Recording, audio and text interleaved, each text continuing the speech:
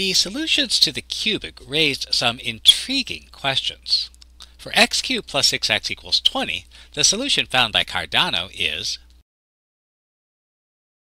But in fact, we can just look at this equation and find that a solution can be found by inspection. X equal to 2. And what this means is that this horrifying mess here has to simplify to 2. And it should be possible to simplify the left-hand side. But how? Similarly, the equation x cubed equals 6x plus 40, we can figure out a solution by inspection and see that x equals 4 works. But Cardano found,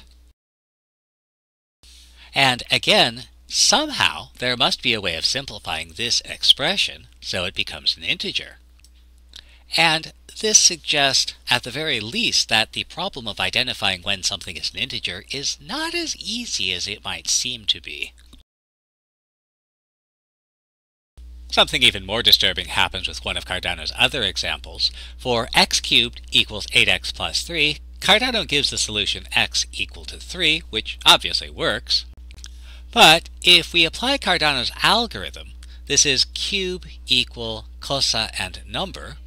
So we take the cube of 1/3 the number of things, so that's the cube of 1/3 of our x coefficient, and we're going to subtract from the square of half the number, so that's 9/4 minus 512/27.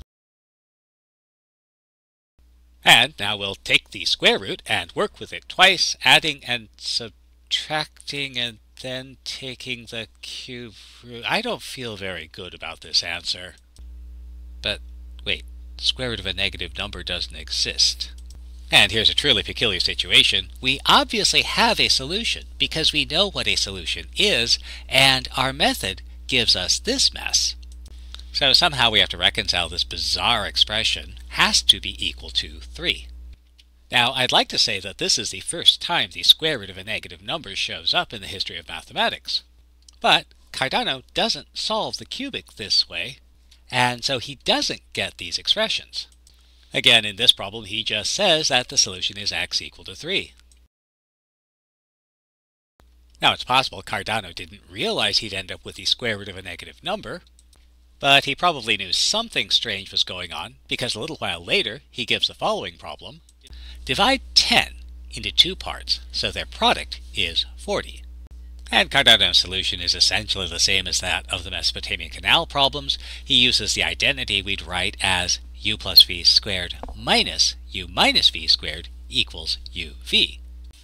Now, we have the sum u plus v equal to 10, and the product uv equal to 40, so we can proceed. So we need the square of half the sum, that's 25. And if we subtract our product, we get negative 15.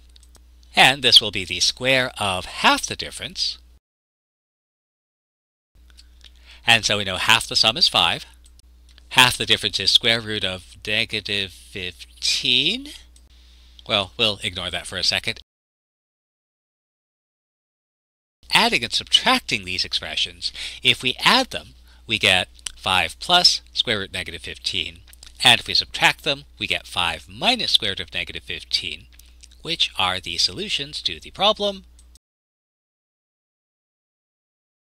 And, as Cardano says, putting aside the mental tortures involved, we can verify that the solution is correct, even if we can't imagine what square root of negative 15 is. And we've already seen that Cardano did a number of things we associate with the modern practice of mathematics. Well, here's one more. He got an answer that didn't make sense, and rather than simply declaring that the solution was impossible, like Scipione del Ferro, Cardano recognized that something interesting was going on, even if he himself wasn't able to pursue it.